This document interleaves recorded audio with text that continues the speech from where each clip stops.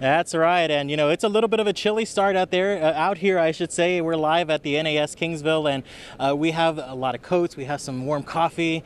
Temperatures in the 50s and 60s across the area. So let's go ahead and get right to it, folks. Let's go ahead and take a live look over into the Rockport area, where temperatures are holding on to the middle 60s right now, and an easterly wind at 10 miles per hour. And again, over in beautiful Rockport, looking pretty good across the area this morning. So let's get to the weather headlines of the day.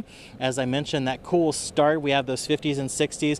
We had a little bit of cloud coverage earlier this morning, but a lot of that broke out as the morning has progressed, and we will see more wind later on this afternoon.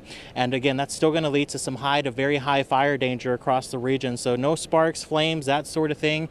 Anything that we can do to keep the fire folks from having to battle another blaze is certainly going to help.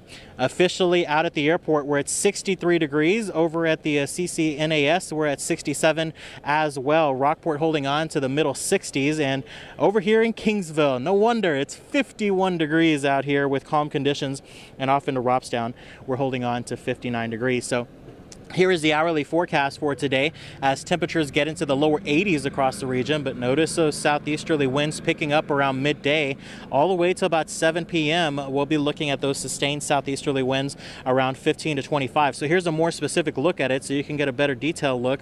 The wind is going to be dominating out of the southeast today, so that means more humidity will be coming in across the area as well. The marine forecast with that extra wind, especially along the coastline, is going to make the bays choppy. The seas 4 to 6 feet, and that rip current risk, folks, is still moderate to high, and we still have advisories for the offshore waters. You can see the morning cloud coverage has cleared out, but there is still going to be more of that later on for today. But overall, it's pretty quiet across the Lone Star State. A couple of frontal boundaries up to the north.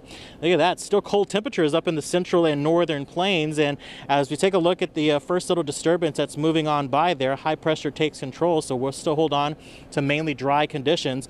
And then we have another frontal boundary that will push into the region as we head into early next week, and as that happens, that's going to present our next opportunity to get some isolated showers in the forecast with that little upper level disturbance that moves up into North Texas.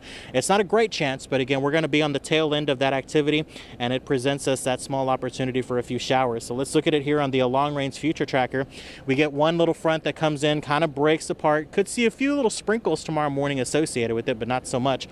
But then after that, we just hold on to a couple of more clouds, and then there you have it. On Monday, we get a few isolated showers, and then once the front comes in, we're going to start to clear right on out. So as we take a look at the full 7-day forecast, even with these frontal boundaries coming in, we're going to hold on to the 80s. The weekend is not looking bad. We'll have partly to mainly cloudy skies, and then on Monday, we look at those isolated showers with that front, but notice those temperatures still holding on to the upper 80s to lower 90s across the area. So that's the latest look we have out here. Again, it's chilly, so bundle up this morning. I'll send it over to Paula.